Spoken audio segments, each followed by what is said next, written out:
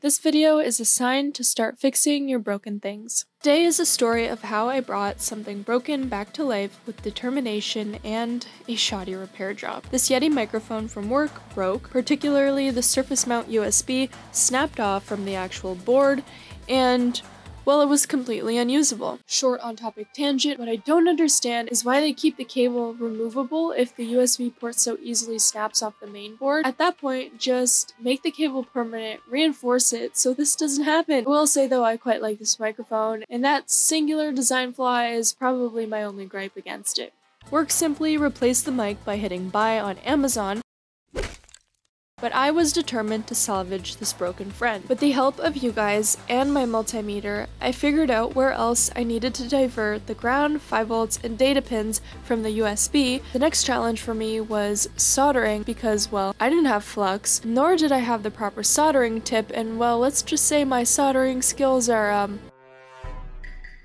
We are not going to talk about this. That is a mishap. I could not remove the solder from this pad for the life of me, and a lot of my joints would have probably been easier and looked a lot better if I had flux. I do not have flux. The board definitely needs some cleaning, the little toothbrush and rubbing alcohol. This is my negative and positive data. I soldered to the test pads. Thank you, Joseph, for the suggestion. Thank you, Matt, for the suggestion to solder to R6 for my 5 volts.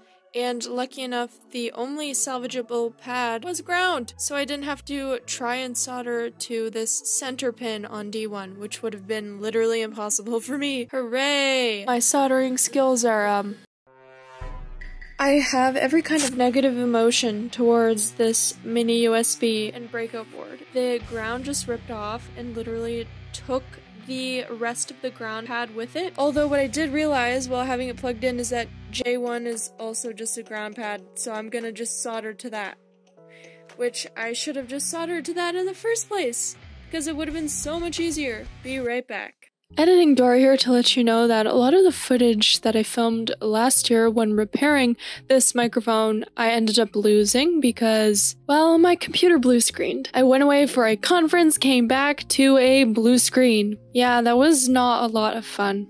So after I finally figured out the wiring and I got all of the connections secured, I knew for a fact that I wanted the cable to be permanent on this microphone, not requiring for it to be removed or plugged in again, just so I wouldn't risk it and have another USB port fall off. So using whatever I had in my junk drawer, I reinforced the new USB port. I had this like plastic plug cover that I used, and well, I mean, that solution made a super rigid reinforcement for that new port, but it did end up making that section of the microphone PCB quite large to the point where it wouldn't fit back in the original body casing. For that reason, I cut it on the side, and I like how it looks like a cyborg. Problem though with having this larger reinforcement zone and now my cut case is that the microphone body itself is a lot longer than the original. That meant that it needed to sit a little bit higher on the stand.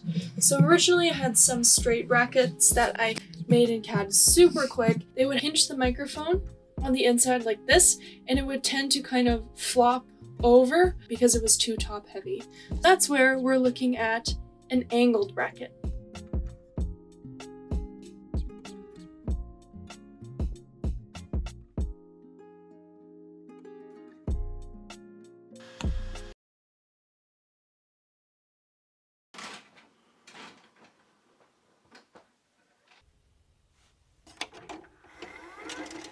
One thing I love about 3D printing is its ability to bring your ideas to life, and it makes fixing things quite easy right from the comfort of your own home. The problem is, not everyone might have access to a 3D printer, and that's where today's sponsor comes in, PCBWay. PCBWay offers a wide range of manufacturing services from printed circuit boards, subtractive manufacturing methods, and additive or 3D printing services. So let's say, for example, instead of printing my new brackets, I wanted them in metal. Here's how PCBWay can help me out with that. Getting started with PCBWay is as easy as navigating to their website and selecting 3D printing. Then we can drag and drop our STL file, select quantity, choose our material, let's go for aluminum, and in this case they only print aluminum with one process, so it auto-selects SLM. If we take a look at the subtotal, this is a reference pre-quote, and one thing to keep in mind is that this price will vary depending on your quantity or the type of material or process that you use. What if I want to explore CNC machining so I get a better surface finish on my metal? Switching over, I get this little warning that says STL files are not suitable, so we can just head back over to my CAD and export my desired file into an acceptable file format such as STEP.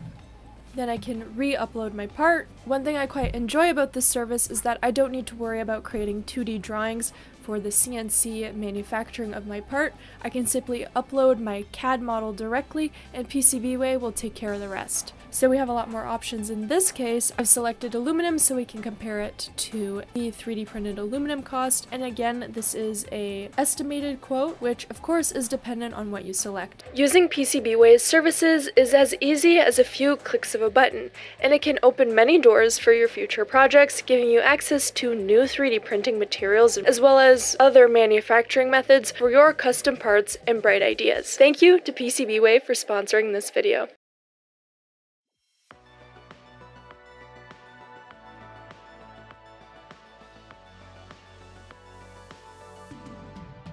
Here is the final result of my Franken microphone. I ended up calling it Franken mic because the bolts that are sticking out on the side of the new microphone brackets reminded me of Frankenstein. It's also like totally cut apart and made with random bits and bobs, so I thought the name Franken mic was quite fitting. At the start of this repair project, back when I fixed the broken off USB port, I ended up making these straight brackets to elevate the microphone from the stand. The problem I faced with the straight brackets, due to the geometry, I had to fasten them on the inside of the Yeti stand, so they were at a bit of an angle internally, like this. What I noticed because of this was that it was very hard to get a tightened fit on the side here, and my Yeti mic would constantly be falling over when I was using it because it was top heavy. So for this improvement I went with these angle brackets, and you can see already visually from the front the Yeti microphone is centered within the base. It is also much easier to tighten, give it a stiff movement, because now the brackets are flush onto the stand instead of being fastened from the inside. I also really enjoy how I use the green material to match the light on the microphone here. I have a bunch of this insulating / protective foam from a few unboxings, and the one with the ridges like this particularly reminded me of the noise cancelling, noise proofing panels that you can buy. So I thought, let's try and build a little sound booth, foam booth for this blue Yeti.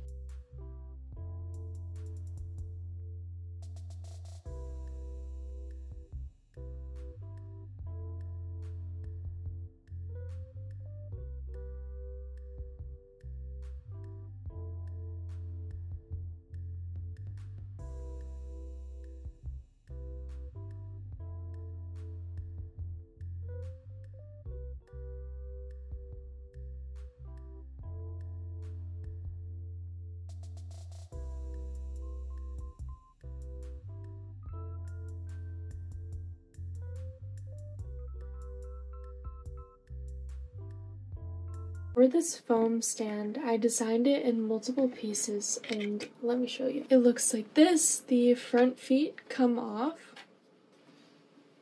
As you can see, I made notches in the top so that they could clip on to this bottom ridge of the back panel, and I added feet at the bottom to give them a larger surface area when they hold the stand up. There's also a foot in the back that clips onto this removable bracket. This removable bracket allows the main piece to support itself off of the back of the microphone here. This was the most difficult piece to model because the stand of the Blue Yeti microphone has different angles. The space is on an angle, so I took a couple of pictures with a ruler to kind of rescale and on-shape, and I created this bracket. There is a rectangular hole at the base of the back piece where the bracket can just slide through. And as you can see, this bracket piece is a bit heavy. I feel like that's a problem a lot of people often run into when designing with 3D printing, is that they forget the part isn't magically light, so you have to account for how big, how much material, etc. So to fix this, I created those 3 legs that I showed. This is what the Blue Yeti microphone sounds like without the foam booth. And this is what the Blue Yeti microphone sounds like inside of the foam booth.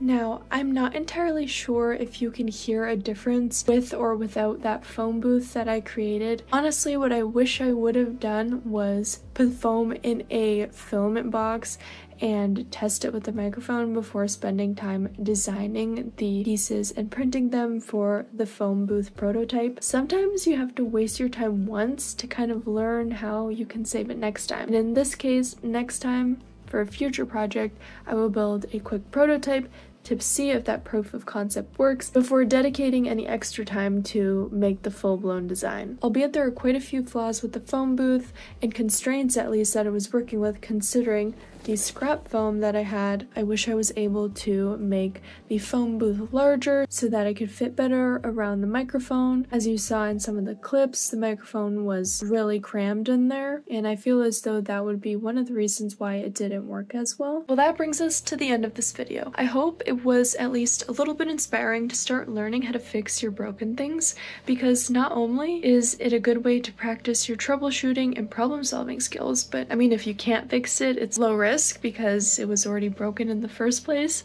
Plus, if it does work out, you end up with something super unique that looks cool and nobody else has. Plus, you can save a little bit of waste from landing in a landfill, which that's always a bonus. I'll catch you in the next one. Thank you for watching.